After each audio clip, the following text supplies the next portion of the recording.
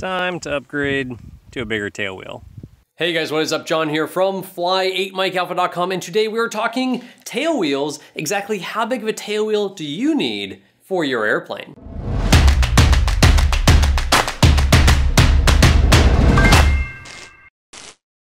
Well, for starters here, if you don't fly a tailwheel airplane, then you probably don't need a tail wheel. If you need a tail wheel on your non-tail wheel airplane, you might be dragging your tail a little bit too much there.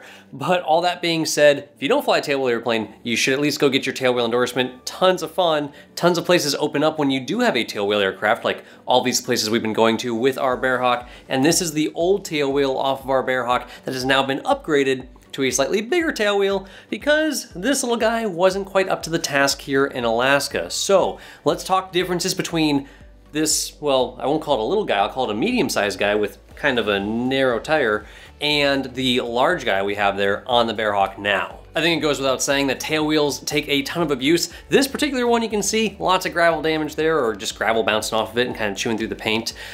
Tail wheels are gonna take a lot of abuse on your airplane, and we don't want them to take any more abuse than they already have to. So this little guy here, when we were going through Utah, he was doing okay on some of those backcountry strips, a little bit softer sand, but no problem, still doing all right. On pavement, on harder grass, any harder surface or mostly hard surface, even a soft surface, but not really that soft, right? You know, it was doing just fine. And a lot of times in the lower 48 or when you're first getting into flight training, you think soft field is anything that's grass. Well, most grass fields are actually pretty hard, except for springtime, maybe up north and stuff. Most grass fields are more in the harder category, right? So when we talk soft field, we're talking like when we landed here in Cordova and the sandbar was really soft, very sandy, and this tail wheel dug in really good.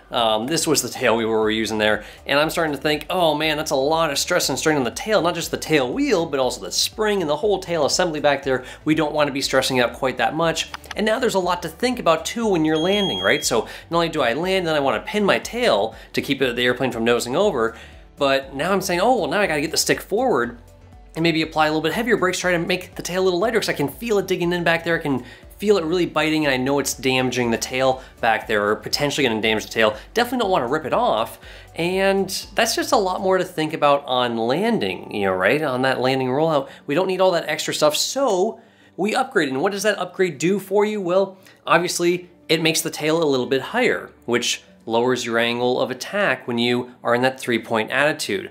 What does that mean? Well, it's easier to touch tail first on those three-point landings, but it also means it's going to lengthen your takeoff roll ever so slightly. It's also a little bit heavier than this guy, so that added a little bit of weight to the very back of the airplane, about 2-3 pounds, not a big deal, and actually good for us because the Bearhawk was already a little bit nose heavy with just me in there and no baggage in the back. So for those STOL competitions, I was putting 30+ pounds of lead back in the tail there, trying to make that tail heavier. Could have used even more lead because, hey, the airplane's designed to have a person sitting in the back seat, plus a bunch of camping gear and other stuff in the cargo compartment. So of course, when there's just one person in there, it's super nose heavy, and you don't quite have enough elevator authority to really get a good three-point attitude landing, and you don't really want to get on the brakes too hard when you do land because you might pick that tail up, so having some weight back there, not a bad thing. So adding a heavier tail wheel to our airplane, that was a cool thing.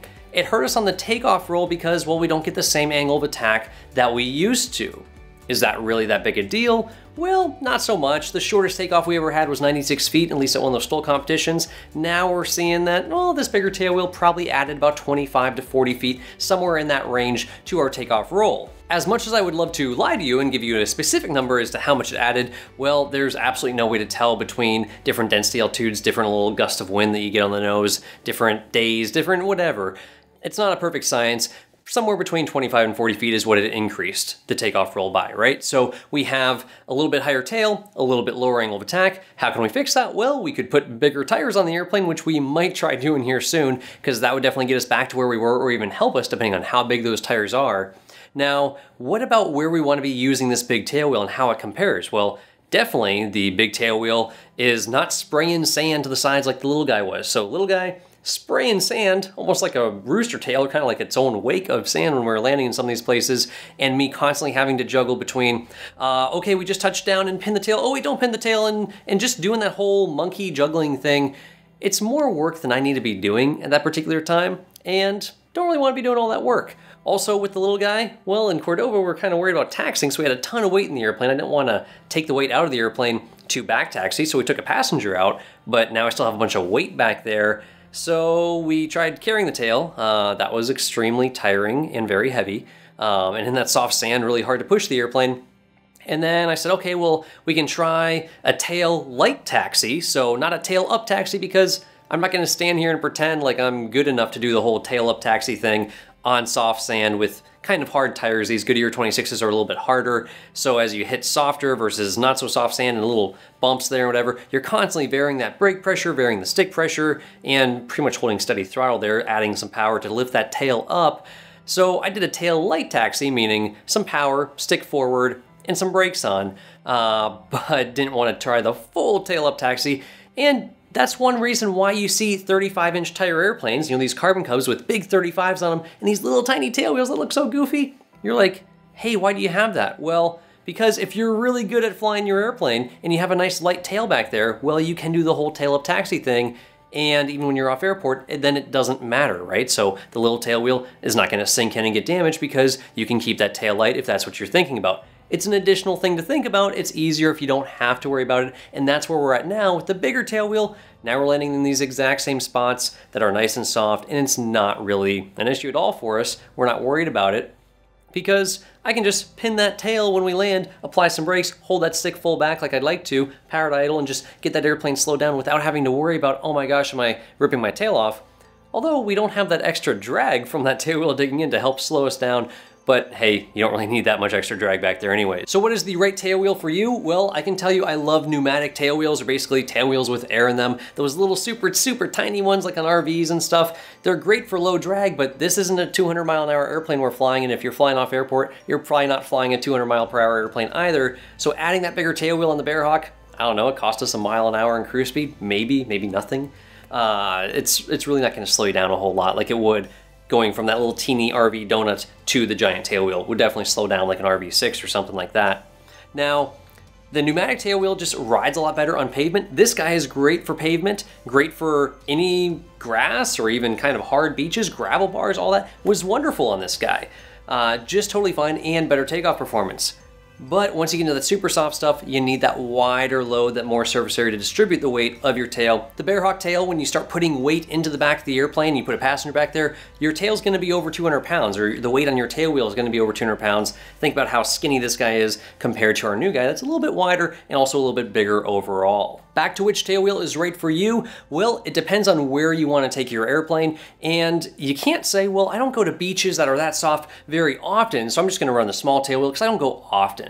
Well, you don't go often. Like if you go once and it digs in and breaks off, that's bad, right? So if you're gonna go somewhere that you need a big tail wheel for, well, then you need a big tail wheel. If you're not going to those places, then it's totally fine. And a lot of gravel bars, a lot of beaches even, grass strips and so on, don't require big tail wheels. For example, this one of the first places we went when we upgraded our tail wheel, well, it's super tall grass, but I was not really impressed with my takeoff roll because A, super tall grass, lots of drag on those main gear tires, and the big tail wheel is not helping us. It's not super soft underneath the grass. It's plenty hard for this little guy to do just fine there, but that tall grass is creating a ton of drag, and I wish I had a little bit more angle of attack to get that airplane off the ground sooner, to break ground and then climb away. Keep in mind, once you break ground, the airplane's gonna climb away just as it always does, big tail wheel or not. So it doesn't matter that much. Going from a 100-foot takeoff roll to a 140-foot takeoff roll, not the end of the world, really, in the real scheme of things. We typically limit ourselves to 600 feet as a minimum safe distance for operating. So we're typically not landing anywhere less than 600 feet unless we have some crazy reliable winds that we know are gonna be there for both the landing and the takeoff as well to get back out of there. The last thing we'll say about big tail wheels is keep in mind, bigger tail wheels a lot more prone to shimming than the little tail wheels of all sorts from all manufacturers. The more tire you put back there, the more likely it is to shimmy, and there's things you can do to reduce that, but only to an extent, all right? The smaller tail wheels tend not to shimmy quite as much, and they typically turn a little bit easier for taxiing and for groundwork, especially on harder surfaces. On softer surfaces, the big tail wheel is great. So be realistic about how soft the surfaces are that you are going to. Be realistic about your own skill and abilities of whether or not you can lighten up that tail when you're taxiing and use those techniques, or if you need to just default to a bigger tail wheel like we did, which is a lot safer and easier. And whichever way you guys go with little tailwheel, medium-sized tailwheel, big tailwheel, whatever it is, I highly recommend finding a good experienced CFI, take you out into the backcountry, get some backcountry flying in there, get away from the airport, whether you're in the lower 48 or up here in Alaska. It is so much fun